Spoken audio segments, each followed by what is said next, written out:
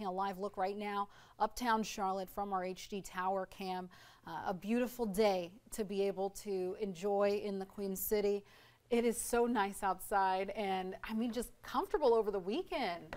Yeah, and and temperatures are going to be warming up. So I know we were kind of below average a little bit, and then we were around average. We're going to be well above average this week. So near 90-degree temperatures. No, yeah. I know you're so excited about that. And some rain too, and some rain too, right? I got my first mosquito bite, and I was showing it off. Super proud. Happening. Oh, it's happening for sure. We do have some storm chances as well. We've got a first alert in place for Tuesday, and then again at the end of the 7-day forecast closer to the weekend, Saturday.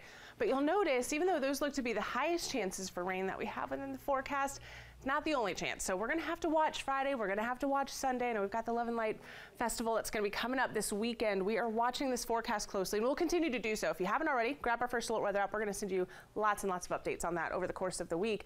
But look at your temperatures. I wanted to overlay this upper 80s by the time that we get towards Thursday afternoon. We'll see sunshine. It's going to be a dry day overall at that point, and very, very warm. And it's warming up pretty quickly right now. We've got a few of these clouds really pretty. You can see the wind direction just by looking at the clouds. We call those cloud streets. Fascinating view right now on satellite and radar, but we're dry across the Carolinas. You have to travel pretty far west to run into any rain chances out on Lake Norman.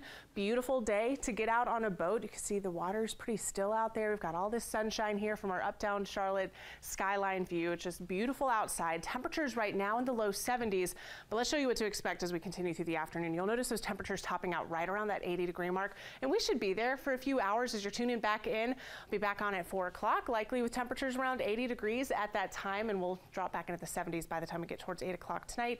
Upper 60s by 11. Heading out the door tomorrow morning, upper 50s very, very momentarily. I think most of us are going to be spending time in the 60s by the time that you're heading out the door, because it's going to be a very brief opportunity for those upper 50s.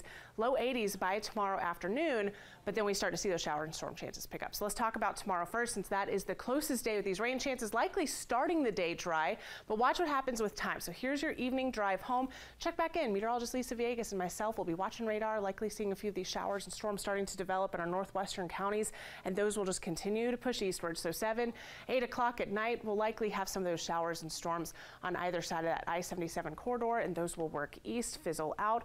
We'll dry out a little bit into the middle of the week, just a 20% chance of rain on Wednesday. Temperatures warming up, 83 degrees, forecast high temperature, 87 by Thursday, and then we get to the weekend. So if you do have plans, whether you're going to the festival or maybe going somewhere else, I know we've got some games going on across the Charlotte Metro as well.